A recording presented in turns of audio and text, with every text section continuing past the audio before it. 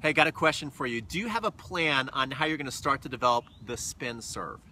Well, if that's been a challenge for you, you're in luck, because I've teamed up with Kevin Garlington from Total Tennis Domination. My name is Peter Freeman from Crunch Time Coaching, and we've recently made courses, our own courses. He's made a slice serve course, and I've made a kick serve course.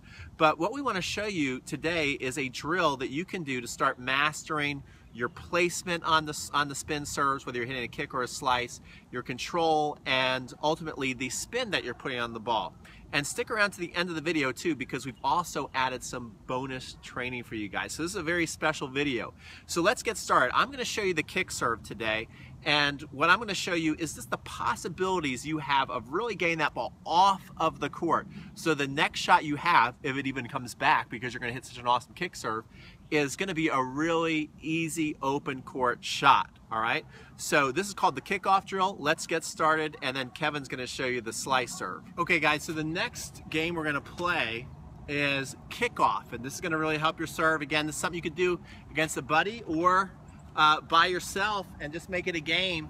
Now what I've got over there are 3 targets, and I'm trying to hit inside the target. So we've got the red ball, and I'm trying to, if I can hit the red ball to the net, if I can hit it in the court, I'm going to give myself 3 points. If I can get it between the red and the blue, I'm going to give myself 2 points. And if I get it between the blue and the orange, I'm going to give myself 1 point. And you can go, okay, I've got to do this game until I get to 50 points or something like that. And I suggest you actually start very close to the net on the opposite court, the court right next to you on the doubles line. Okay, so I'm on the doubles line, you can see, very close to the net. And this is going to really help me get that ball to kick off the court. You want to develop a kick serve that you can make go off the court, just like you want to have a slice serve that can go off the court. So this is a great drill to just, kind of cheat and easily feel what that feels like, to get extreme with it. Oh, I don't know. It's up to you guys if I got a 2-pointer or a 3-pointer. I'll let you guys decide. Oh, I hit the basket again. Again, are you giving me 3 points or 2 points? And boom, oh, now that's a 2-pointer. And it just, went towards my camera over there, so hopefully my camera's okay. So this is a lot of fun. This is a lot. See, there's another 2-pointer, but you can see those balls going way off the court here. There is a 3-pointer. That's exciting. I just want to keep practicing. Oh, there's another 2-pointer. So this will really give you the feel of it. A lot of fun, guys. A lot of fun. There's a 3-pointer. Now, the key is when you start to feel pretty good that you're getting mostly 2 and 3s, I would like to work on this a little longer for myself, actually, before I move back, because I want to get more 3s. But let's say I'm pretty satisfied, which I'm not satisfied, but let's just say I am. What I'm going to do is I'm going to keep moving my way up the line. I'm going to see when this becomes really challenging. And see, the more you move up the line, it's going to be harder to get that 3-pointer. But I want to see how far I can move and still get those 3 points. I hit the basket. There's a 3-pointer. So I'm also getting the feel of this. There's another 3-pointer. So even though it's getting harder, the more I do this, I'm getting the feel of it, because it's actually harder back here than it is up there, but I'm starting to get the feel of it. Okay guys, so I think you guys get the point of that video, and then, after you'd come from the other court, you would just come here to the doubles alley and move up here, and then you'd come up close to the singles line, and then you keep moving in. So you can really see your capability of how much, depending on where you stand on the court, how much can you get that ball to kick off the court. Great drill. I'm going to hand it over to Kevin now for his slice serve drill. I'm looking forward to it. Take it away, Kevin. Thanks, Peter. So in this video, I want to show you one of my favorite drills to help you improve your slice serve. And I want to first explain why the slice serve is so important. Well, I use the slice serve so much because it's a great serve to open up the court, especially in the beginning of a match a lot of times. I'll slice my opponent out wide, and it really leaves me the rest of the court to kind of do my dirtiness and nastiness, whether it be an inside-out forehand or just running them if they go down the line with my backhand to the open court. Either way, it puts me in a position to hurt my opponent, and I want to hopefully give you this opportunity to do it too. So what's the drill we're going to work on today? It's a progression drill or what I call the walk back drill, which is really simple. We're going to start really close up to net, and I set up some targets with the balls. Firstly, the targets are set probably about 1.5 feet back from the service line corner. So you get the first ball, and then you get the second ball and third ball. Now, that's going to kind of gauge what I call how dirty your slice is. The shorter and wider you can get your slice to go, the dirtier your slice is going to be. Now, The reason why that's so important is because the more you can draw your opponent out wide, you're going to do a couple things. First of all, you're going to put them in a position off the court, giving you more court. But what I like to say is when you use a slice a lot of times, it puts your opponent in a position where they have to make a decision. A lot of times if you hit a ball up the middle, well, you know, they feel comfortable, they hit it back or whatever they want to do. But when you really start pulling your opponent off the court, they have to make a decision. They're off the court, they have to make a decision. What am I going to do? Am I going to go deep cross court and I still, you know, there's a possibility by that return they go up the line? Or am I going to go for it down the line and then still have to run for it? It really makes your opponent make a decision about what they're going to do. And by doing that, you put more pressure. Whenever you can make your opponent make a bunch of decisions, you're adding pressure. When they don't have to make decisions, when they're not worried about the consequences of what they're going to do, they don't feel any pressure. So it's kind of twofold. Not only by putting them out on pulling them off the court, but psychological in thinking that, you know what, now I'm off the court, I have to make a better shot or hit a higher quality shot to make sure I don't get hurt. So it's really twofold. I can't even say it. Twofold. Okay, we got it. So here we go. The walk back drill is basically I've lined up these balls and we're going to do a progression coming all the way back from the front ball that's closest to the net all the way back to this position back here at the baseline. I usually have 1 or 2 balls extra in my pocket. Now, technically, there's one major thing that you need to understand to hit a great slice serve. And what that is the racket face angle for the slice. It's really important that you understand that when we're going up and hitting the slice, that we're not making a flat contact. Or I think sometimes, you know, they think you're like carving around the corner. You know, the ball's not going to stay on the strings that long. What it is that when you do make contact, this is the back of the ball here. This would be more like a flat serve. For the slice, we're going to start making contact on the outside of the ball.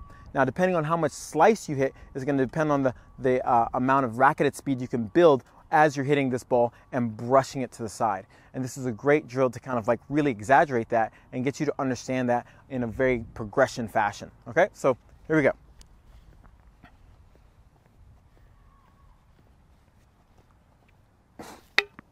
So again, for this drill, all I'm going to do is simply start here.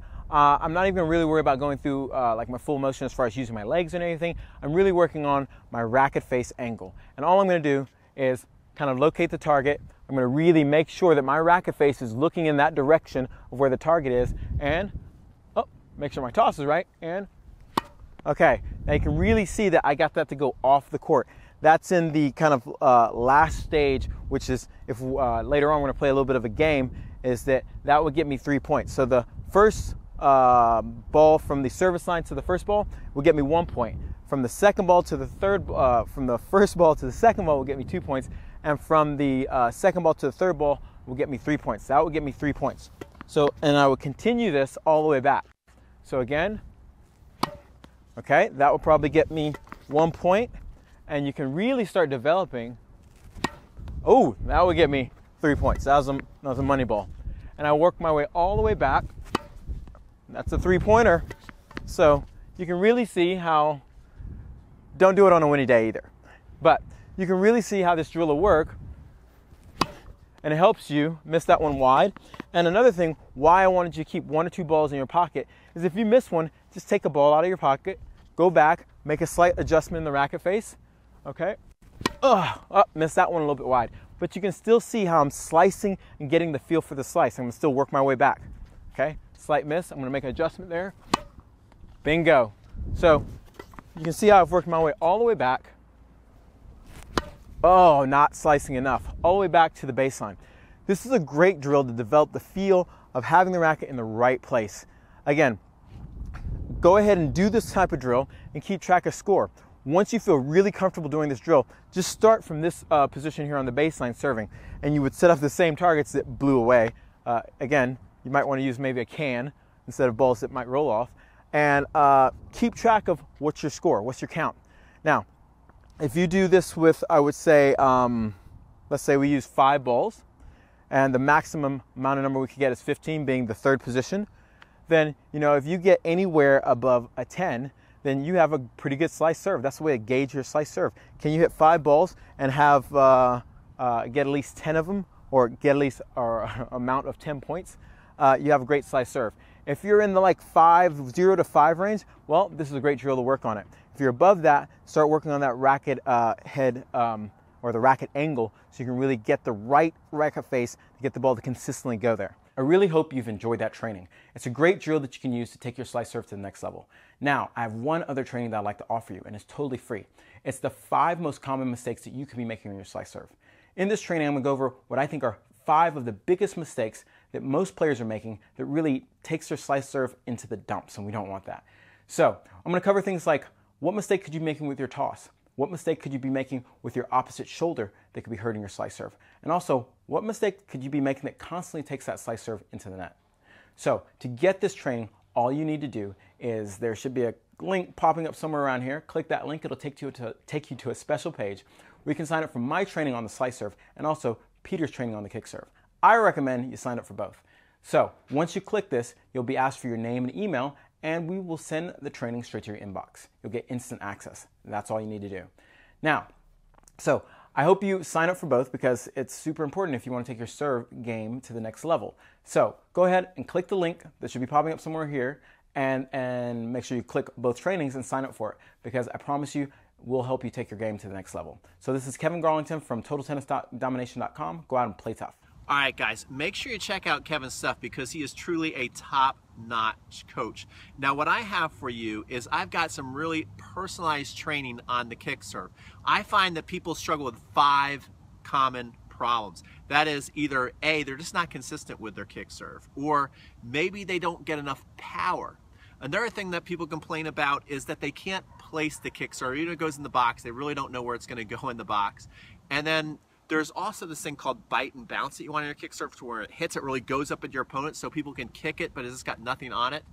And finally, there's some people who go, well, you don't know what you don't know, right? I really don't even know where to start on the kick serve. So if any of these are common problems for you, I'm going to address each one in the free training. Another thing I'm also going to do is show you 6 essentials you're going to need that any kick serve needs to really be effective in match play. And all you gotta do is click the link to get started, or you can go into the description box and you can get both of our free trainings there. Thanks so much for watching, and make sure to comment, like, and subscribe.